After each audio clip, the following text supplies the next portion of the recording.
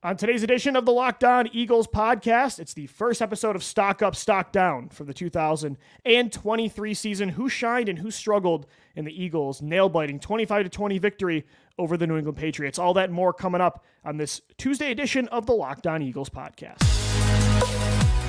You are Locked On Eagles, your daily Philadelphia Eagles podcast. Part of the Locked On Podcast Network, your team every day.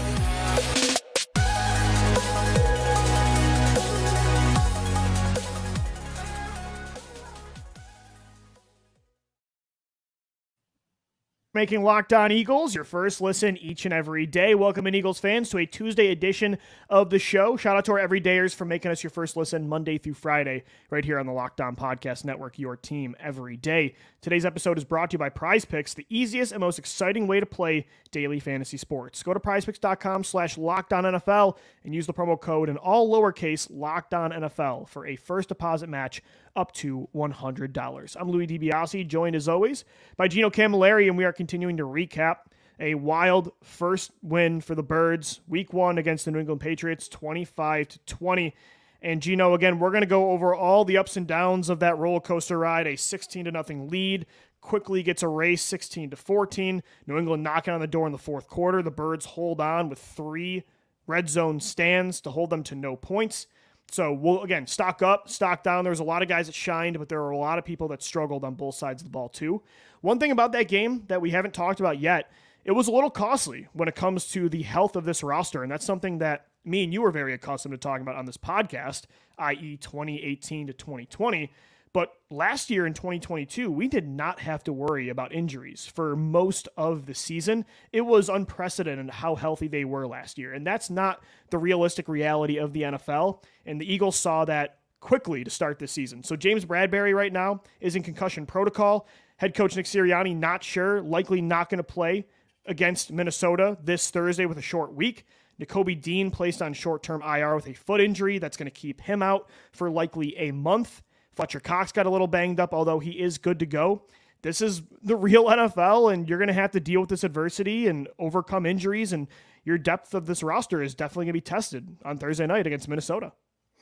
Now, was it as bad as the Baltimore Ravens, who lose J.K. Dobbins, Marcus Williams, Ronnie Stanley, all in the same game? No, it wasn't. Again, it was not 2018-2020 Eagles for sure.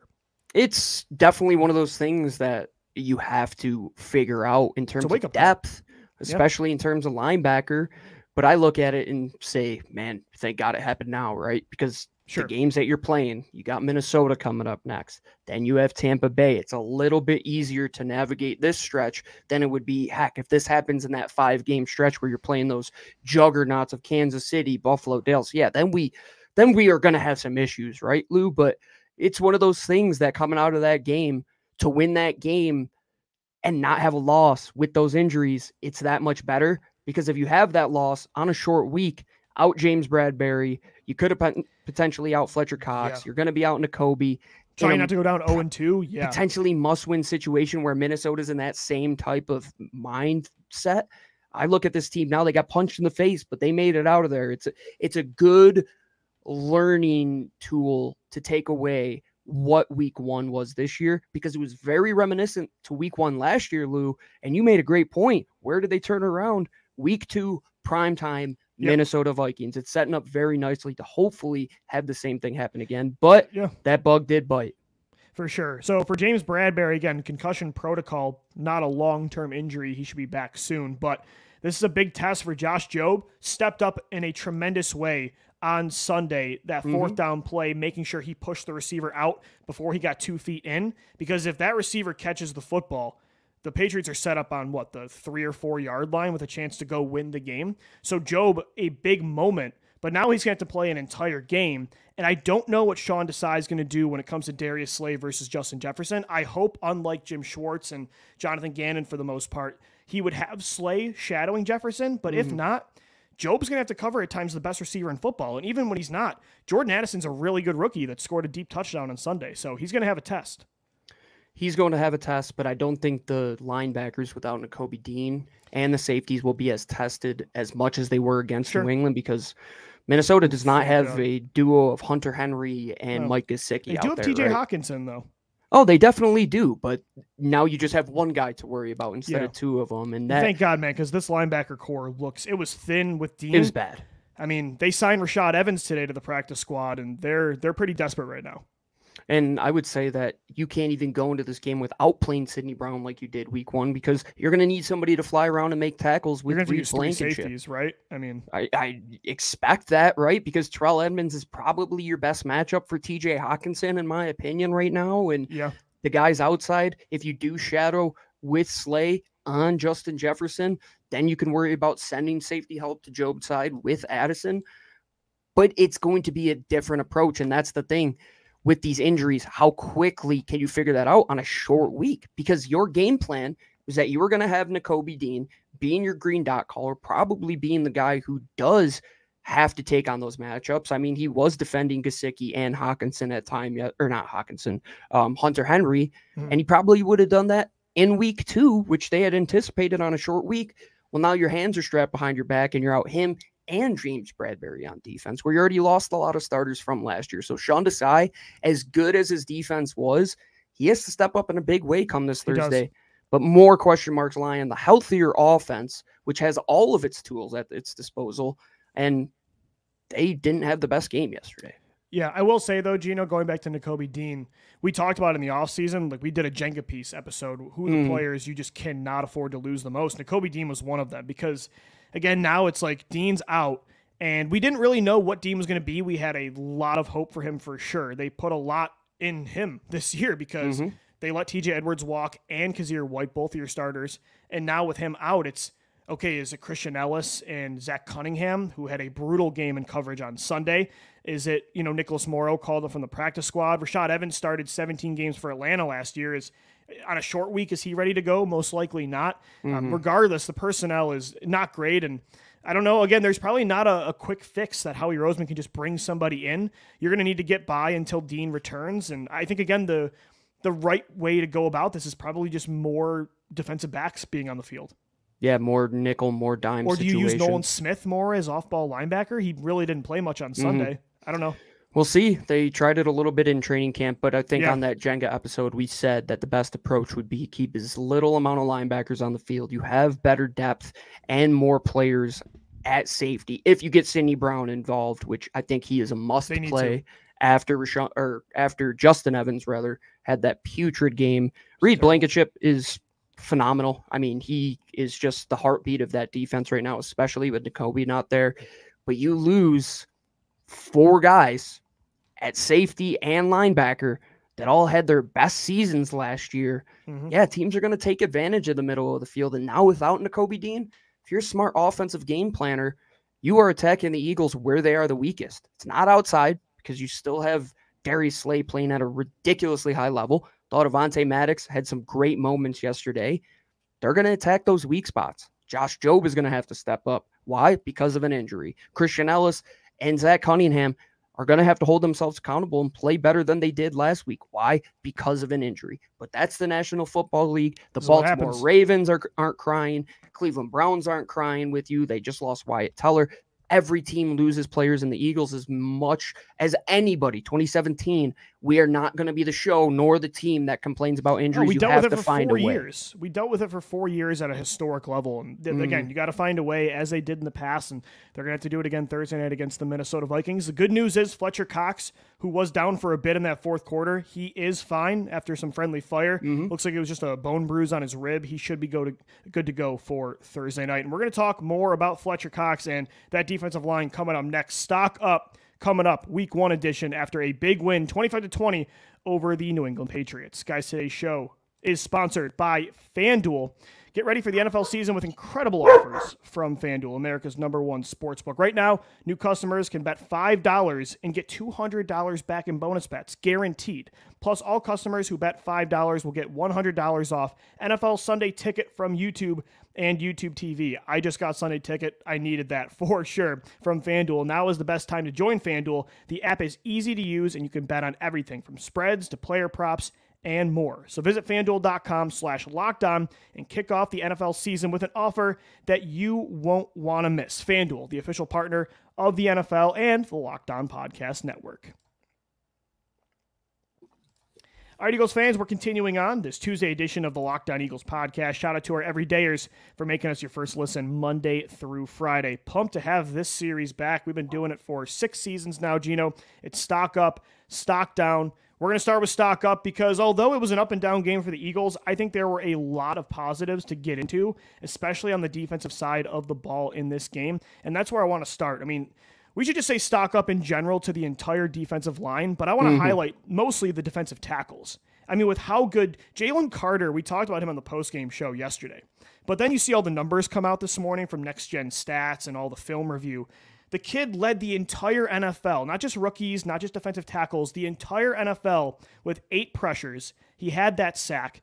His 8 pressures, by the way, were the most by any rookie defensive tackle in a game in the last 5 years. And then you look at Jordan Davis forcing the fumble, getting a sack on that final drive, Fletcher Cox's late game heroics, Milton Williams' pressures. The interior was unbelievable on Sunday. The service I use even had Jalen Carter at 9 pressures. So okay, there we go. It kept going up. At first it was at 7, 8, and now we're talking maybe 9. Regardless, if it's like between 9, 6, 10, 11, I don't care. You had a great tweet saying, yeah, he's going to go and win the Defensive Player of the Year if this keeps up. And or Defensive Rookie of the Year, rather. And there's no doubt about it in my mind. He should have been a top 3 pick. The rest of the NFL is crazy. I was giggling on Sunday. I'm like, I can't believe he's an Eagle. We used to talk about it on the show during the draft in March and April, and I'm like, this feels still like a pipe dream when we say it. And the fact that it happened is unbelievable. Literally insert my maniacal laughter from draft night and why I was doing exactly that. It was because of this scenario right here, where with 58 seconds left on the clock, not only did we cash a plus 600 ticket over at FanDuel for Jalen Carter recording a sack, but he did it in a huge spot with 58 seconds left. Javon Hargrave needed to hold them.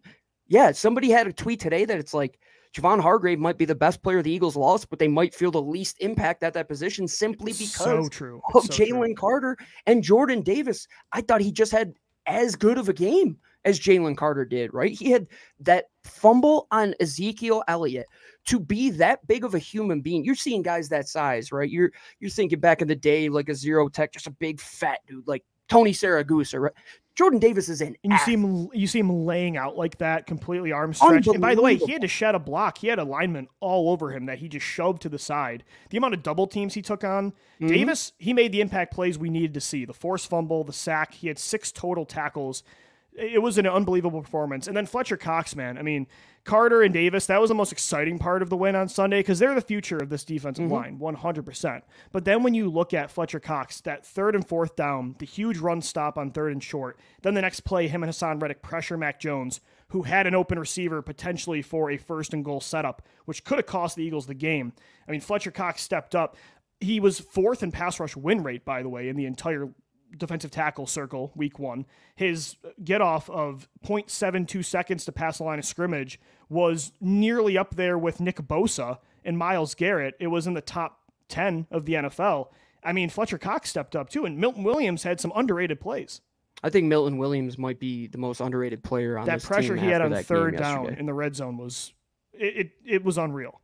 And you have to not only deal with Jalen Carter, who can do everything exceptionally well, right? And Jordan Davis, who is just not a normal type of player to deal with. But then you have a change-up pitch of a Milton Williams and a Fletcher Cox who's so experienced. And even Marlon Tuipulotu and Kentavious Street, they got 5 snaps apiece, but they were in there for a big moment in the 4th quarter, and they did an exceptional job. And, I mean, the whole defensive line, they know this team runs through the D-line. It is evident. But great job to Howie Roseman, man. You know he was up there in that press box. I know there was a lot of nerves during that game, but you know he had that old Howie Roseman snicker going on. He's like, because this is what he built Davis it for. And Jalen Carter and Milton Williams. Are you kidding by the me? way, another stat for Carter, 2nd highest pass rush win rate among all defensive tackles yesterday, on Sunday, only behind Jonathan Allen.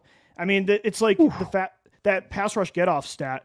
So, I mean, listen to this. Myles Garrett had the fastest at 0.58. Then it's all Eagles. It's Josh Sweat at number 2, Jalen Carter at number 3, Haason Reddick at number 4. Then at 7 and 8, it's Fletcher Cox and Milton Williams. I mean, Haason Reddick, too. Stock up to the entire defensive line. Reddick had a very underrated play. That 4th and 3, he's the reason Mac Jones did not get that pass off, which would have set up potentially the go-ahead touchdown. You won't see it in the stat column with him and Josh Sweat as much, but the pressure was there when they needed it. Again, it wasn't all game.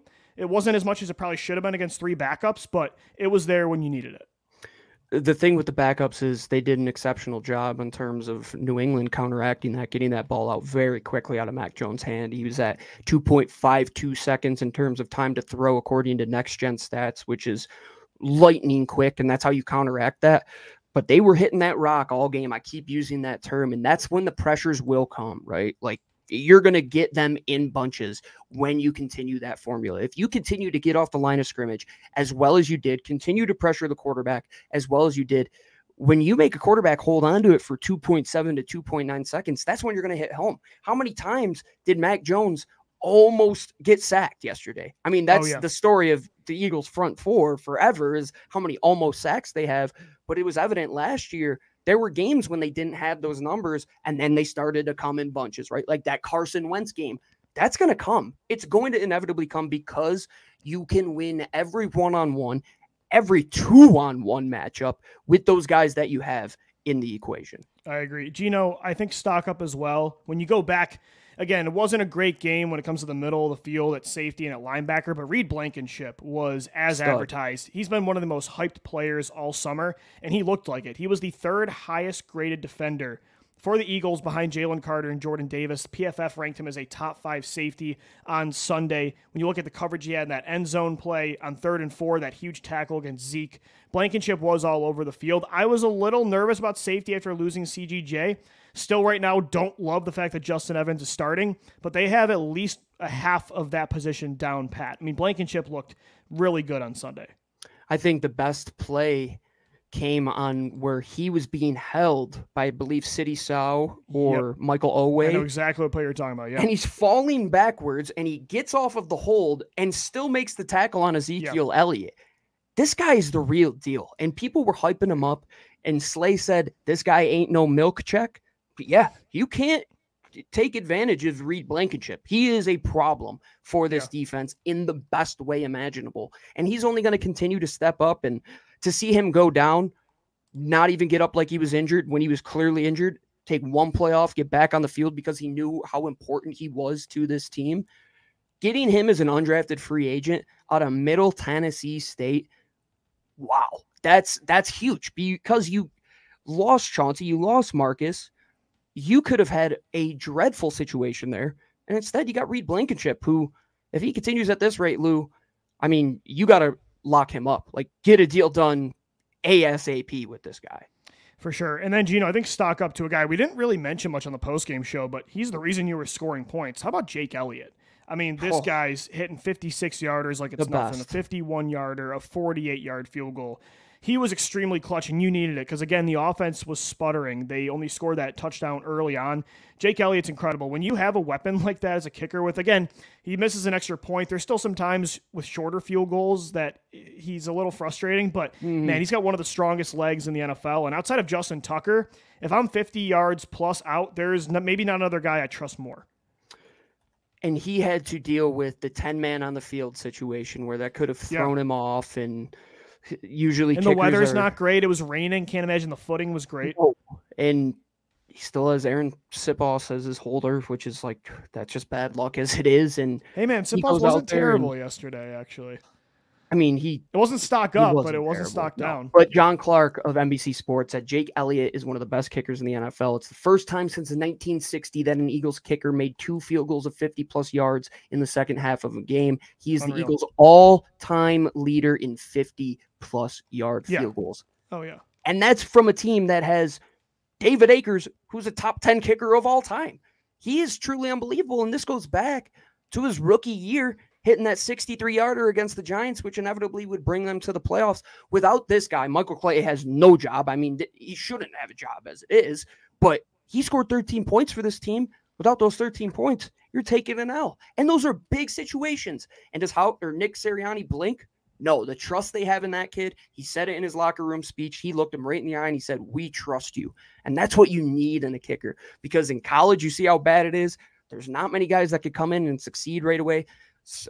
The Niners spent a high pick on Jake Moody, and there are question marks about him. The Eagles lucked into Jake Elliott, which might have been the most important move they have made in the last 6 or 7 years. It's a good point when you think about it. They kind of lucked into him because it was Caleb Sturgis that got Yes, hurt? And he was in the Bengals camp, and they needed to bring somebody in, and he got right. I don't know if it was a trade or they claimed him off of the practice squad. I think the Bengals waived him or something like that because their kicker came back. And Sturgis was hurt at the time, and it worked out perfectly that they needed somebody, and they lucked into probably timing, a Hall of Fame kicker. I was going to say, and he's been great ever since for sure, and he's made some huge kicks. He was one of the main reasons you won that football game on Sunday. Crazy. Can I throw 2 last ones in there? Sure. Stock up to the wide receivers. Best duo in the league. Lou was ever so right on his take about this a year and a half ago. They were great. Again, the offense entirely wasn't great. A.J. Brown, 7 for 79.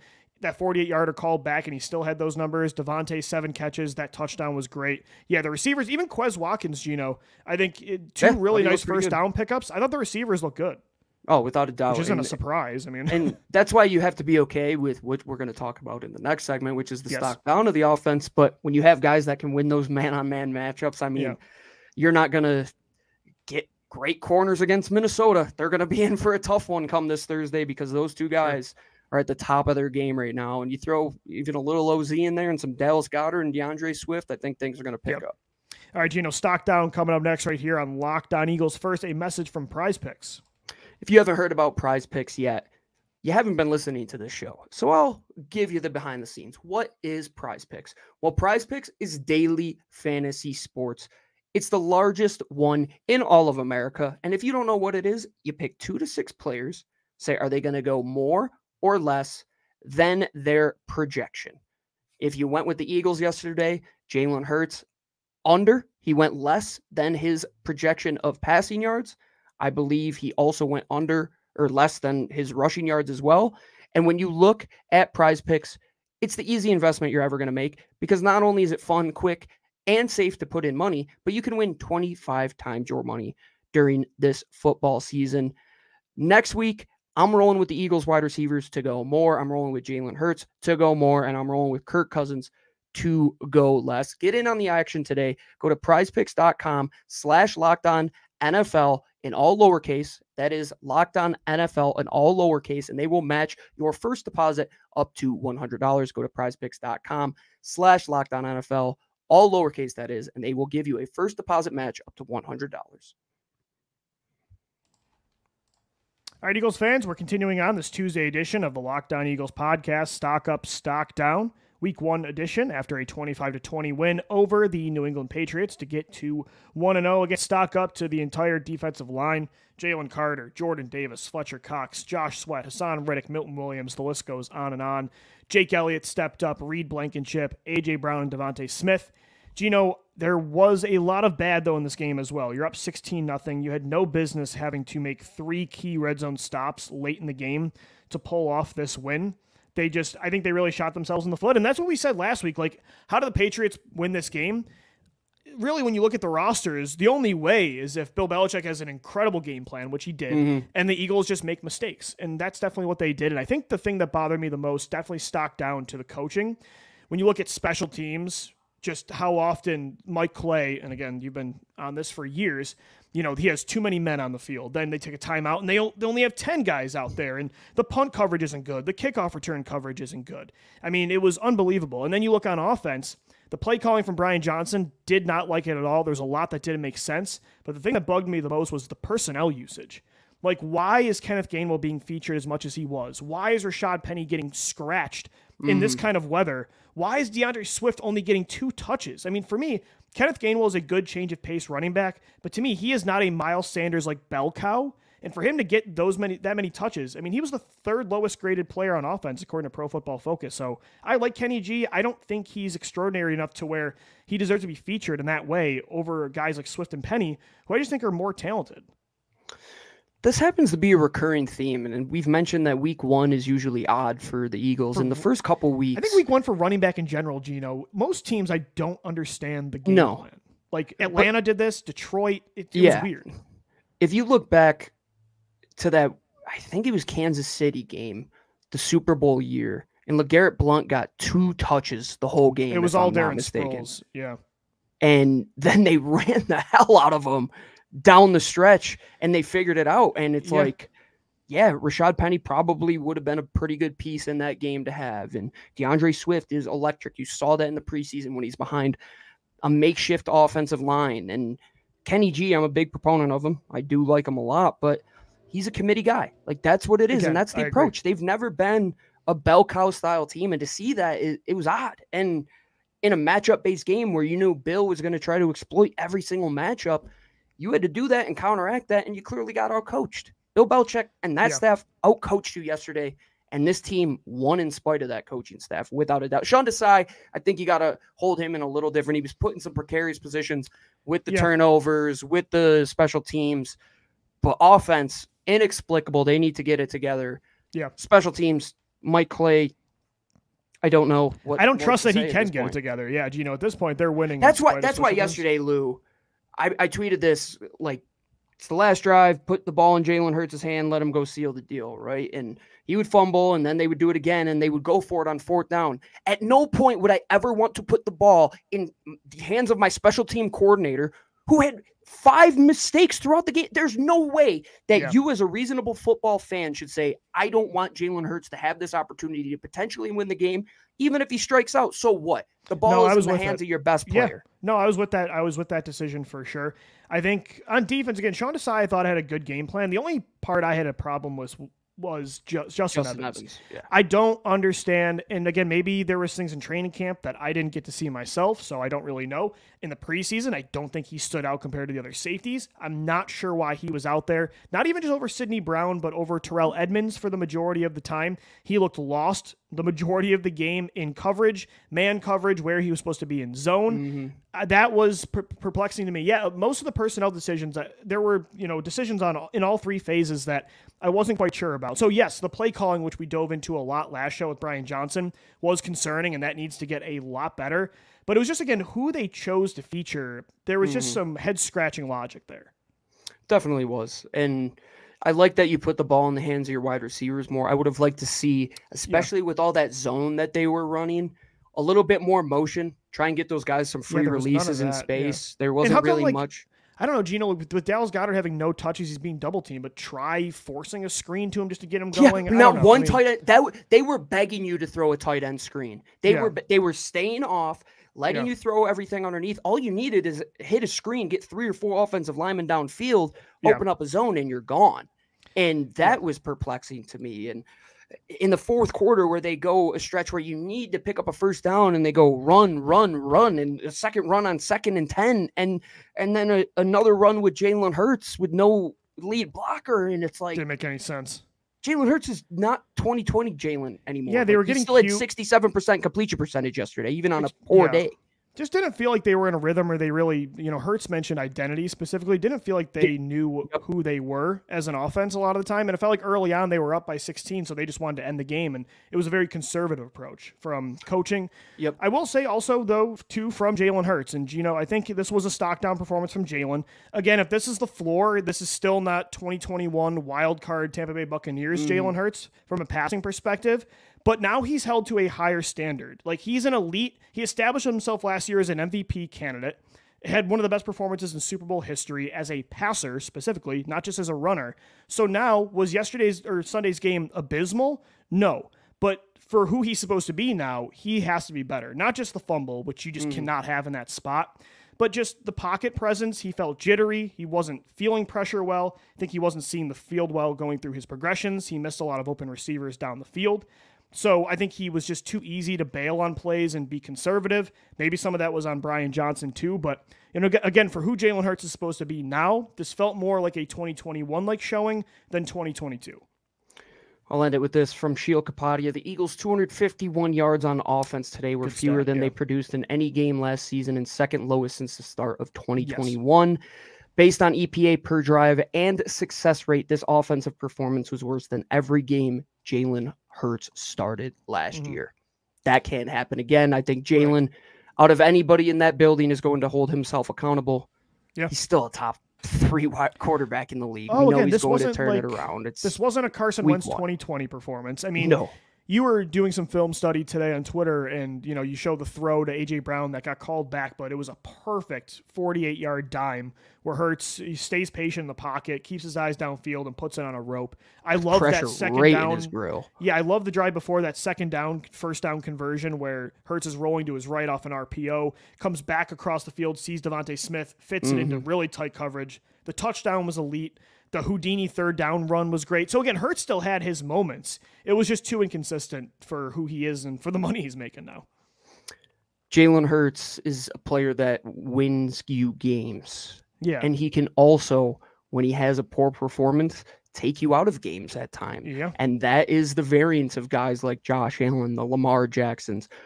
But 10 times out of 10, I will take Jalen Hurts over McCorkle Jones any day of the week, Lou, because I look at that situation, that Houdini third down, who makes that play outside of Jalen and maybe two other guys? You need a player to be able to do that for sure. And again, you do mention like that kind of player sometimes can have that variance, but of all the mobile quarterbacks, Jalen Hurts, I think, is the best at being safe.